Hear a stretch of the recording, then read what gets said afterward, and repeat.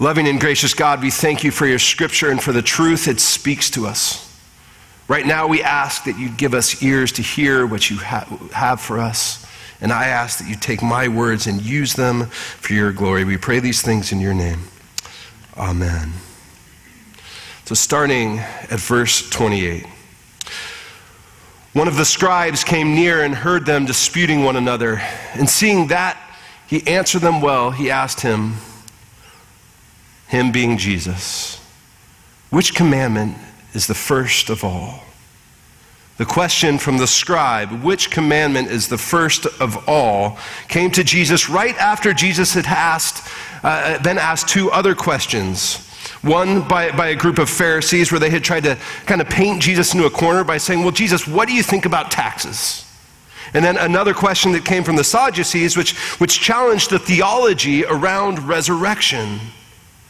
Now, the Pharisees and the Sadducees, they didn't always get along, but they did get along in one way. They both disagreed with Jesus. They were both threatened by Jesus.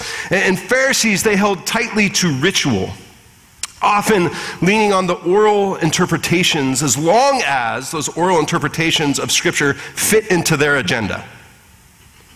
And the Sadducees, they held strictly to the written word of God, which at the time was the Pentateuch, the first 5 books of the Bible.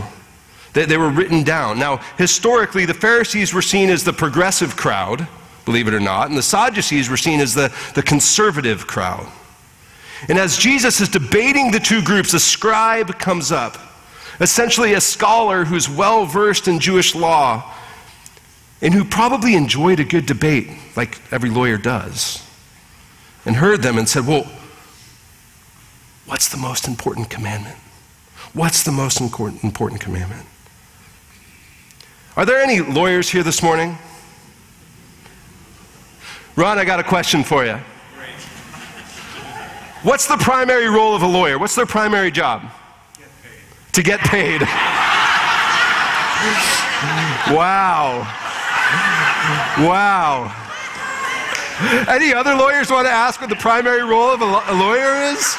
There's a footnote to that. The footnote to that. Ensure justice by finding truth, interpreting the law, applying the law. So interpreting, applying the law. So a scribe had over 600 laws to work through, and they were constantly figuring out how to apply them. Constantly figuring out, well, what's most important? When you stack them up against one another, which one is most important? And so the scribes, his question to Jesus isn't as confrontational as the Pharisees' first question or the Sadducees' second question. It's more of, hey, let's see if he knows his stuff. I like to debate. Let's see if he knows his stuff. And so Jesus answered the scribe. The first is, hear, O Israel, the Lord our God, the Lord is one. You shall love the Lord your God with all your heart, with all your soul, and with all your mind, and with all your strength. The second is this, you shall love your neighbor as yourself. There is no other commandment greater than these. Then the scribe said to him, you are right, teacher. You have truly said that he is one, and besides him there is no other. And to love him with all the heart and with all the understanding and with all the strength, and to love one's neighbor as oneself, this is much more important than all the burnt offerings and sacrifices. When Jesus saw that he answered wisely, Jesus said to him, you are not far from the kingdom of God. After that, no one dared to ask Jesus any more questions. And I love that Mark included this last line. After the Pharisees had challenged him, after the Sadducees had challenged him, the scribe had asked him a question, Mark says, all right, nobody else had any other questions. It's as if Jesus had kind of put everyone in their place, Pharisees, Sadducees, scribes. No one else was ready to challenge him. Now, all 4 Gospels, they tell stories about how Jesus modeled loving God and loving other people. And there are plenty of parables where Jesus calls those who are listening to him to love well. But here he puts it as straightforward, as plain and simple as possible. Love God and love neighbors. Now, in order to satisfy the scribe, he points back to Deuteronomy 6, to a common prayer called the Shema. It literally means, the Shema literally means to listen. And it's a phrase that devout Jews repeat daily. And by using this prayer, Jesus is doing two things. First, he's claiming that his work, that his teaching, all that Jesus had done in Jerusalem was in line with the central prayer of Judaism. His goal wasn't to introduce something new. And he's also challenging those who follow him to take the Shema seriously.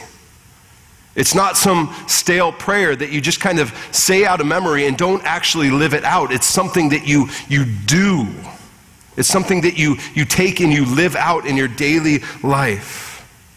Now, it starts with loving God with all of our heart, soul, mind, and strength. And I'm not going to try to do all the signs for those, Jody. That was awesome. Typically, these words from Deuteronomy would be written on the doorpost of a Jewish home. So every time you would leave your house, you would be reminded of them, be reminded of your priorities as you leave your house to go on throughout your day. And then every time you get home, you'd kind of check yourself and say, well, how'd I do? Did I love God with all my heart, soul, mind, and strength today? How did I do? You would take a bit of an inventory. Did my actions match what I claim to be most important? Now, in the Greek language, heart, the heart is the place where your purpose or your deepest desires resided. And in the Hebrew world, it's the place that your senses or emotions lived. For the soul, in both Greek and Hebrew, the soul carries a connotation of breath. It's the same word that's used in Genesis chapter 2, verse 7, where God breathes the breath of life into the nostrils of humankind. And in classical Greek, this word for soul here is the word that Homer uses to separate something that's living and not living, the soul. Now, when we get to mind, the original Shema in Deuteronomy, it didn't include mind, but the idea would have been tied up in soul.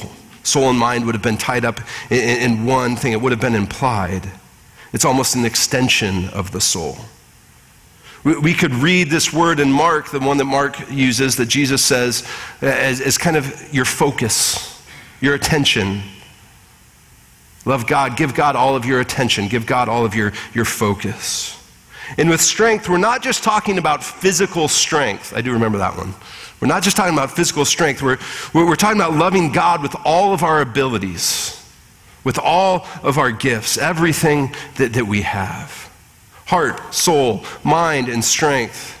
A picture of the complete self. Its flesh, will, and physical gifts. And in the scribe's mind, as well as in Jesus's, it was the ultimate calling.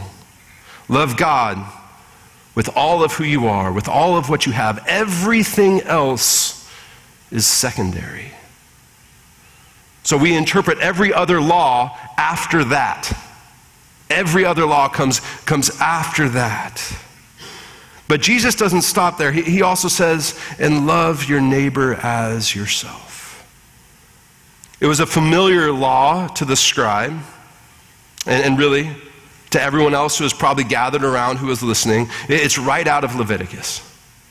But it wasn't something that was considered as primary or as the same level as the Shema was. And for Jesus, though, they are completely connected. They're completely connected with one another. It's taking the principle of loving God with our whole selves and putting it into action. They were completely connected. You can't do one without the other. About 9 years ago, there were a group of pastors in Denver, Colorado that came together to try to figure out how their churches could work together to serve their city. And for weeks, they got together to pray with one another, to brainstorm with one another, to figure out how could they approach the problems of crime, of drug and alcohol use, of kids who were raising themselves, of homebound people who couldn't get out on their own. How could they approach all of these issues, really issues that any community faces? And eventually, after praying and meeting together, they said, well, let's expand the conversation. Let's bring others into the conversation. So they brought in some city officials, and they had those same conversations with city officials. And eventually, the city officials got the mayor to join in. And they said, well, what do we do? Hey, this group of pastors, what do we do to help our city solve these challenges? And the mayor, during the meeting that the mayor came to, said, the majority of the issues that our community is facing would be eliminated or drastically reduced if we could just figure out a way to become a community of good neighbors. All of those problems would be eliminated or at least drastically reduced if we learn to become a community of good neighbors. The mayor didn't know it, but he was essentially saying, our issues could be solved if we just took Jesus' words and actually applied them to how we lived. If we actually did what Jesus said, these problems would be greatly reduced. And what followed out of this meeting with the mayors and the city's officials was an initiative and a book titled The Art of Neighboring. And the pastors began to work together, trying to help people in their churches to get to know other people in their neighborhoods. Not for the sake of getting those people to come to their church, but simply because Jesus tells us to love our neighbors. And it's really hard to love people who we don't know. It's really hard to love someone who you don't know. So I've got a couple of challenges for us, post-Easter challenges for us this week, 2 of them, as we try to live as people who are shaped by the resurrection. First is this: how many of your neighbors do you know? 3, 5, 10? Take some time this week and write down every name you can think of the person who lives around you. I'm serious. Take some time, write it down. Think of every name of the person on your street, in your complex, whatever it is that you know. And if you can, don't just stop with names. How much of their story do you know? Where are they from? What do they do? Where did they end up in your neighborhood? Why did they end up in your neighborhood? And then I want to challenge you to actually talk to them, to actually get to know them. And waving at someone as they drive by, it doesn't count. I'm asking you to begin to get to know someone who lives near you. Now, I want you to hear me. I'm not asking you to invite them to church. I'm asking you to get to know a neighbor. Just say hi. Hi, what's your name? Or it might be the kind of embarrassing moment where you have to say, hey, I know we've been neighbors for 10 years. And I'm so sorry, but I haven't introduced myself to you yet. My name is Dave. And sometimes when you've been living in the same place for a long time, that's hard. And unless you want to make it really weird, don't say, so my pastor told me I had to do this. Get to know your neighbors. Get to know a neighbor this week. That's all I'm asking. And the second challenge might be a little easier. Write down the date in your bulletin, May 12th. Write down the date in your bulletin, May 12th. May 12th is a day that's called Action Serve Day, and we'll have more information coming in the next couple weeks. And I know some of you have participated in Serve Day in the past, but Action is a network of churches in Ventura County who commit to serving the community together, and it actually came out of that same initiative that started in Denver.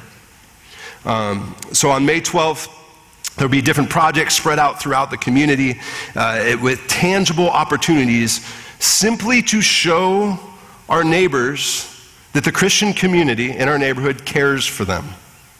No ulterior motive, just that. We care for you. We care for you.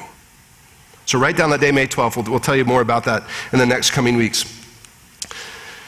When Luke tells the story of Jesus being questioned by the scribe, and Jesus responds with the Shema and the command to love our neighbors, the same story that we're reading in Mark here, when Luke tells the story, the scribe picks up on what Jesus says and says, well, who's my neighbor? And that's where we get the parable of the Good Samaritan. And we're not going to pick apart the whole parable this morning, but one of the most significant parts of that story that Jesus tells is that the Samaritan stopped and physically walks over to the man who was beaten. He stopped and physically went to him. He doesn't stand on the other side of the street and say, hey, are you all right? He doesn't see him standing over there and just kind of throw some money at him and keep going. He stops and he walks to him. And he says, hey, can I help you? He gets to know him. He takes the time to presumably get to know him. And it's only then that he can begin to take care of the man's needs. He had to be intentional. The same is true for you and for me. Loving our neighbor isn't something that comes without effort. It takes intentionality. It takes sometimes being pushed outside of our comfort zone. So as we respond to what we celebrated last Easter with Jesus rising from the grave, let's be a people who are shaped by that Easter moment, who take Jesus' greatest commandment seriously. May we be a church full of people who love God with all of our heart, soul, mind, and strength, and who love God by showing it and loving our neighbors. Let's pray. Loving God, help us to take your word and to apply it to our lives. Help us to respond to Easter in a way that makes a deep impact in our neighborhoods, our communities, and the whole world. I pray these things in your name. Amen.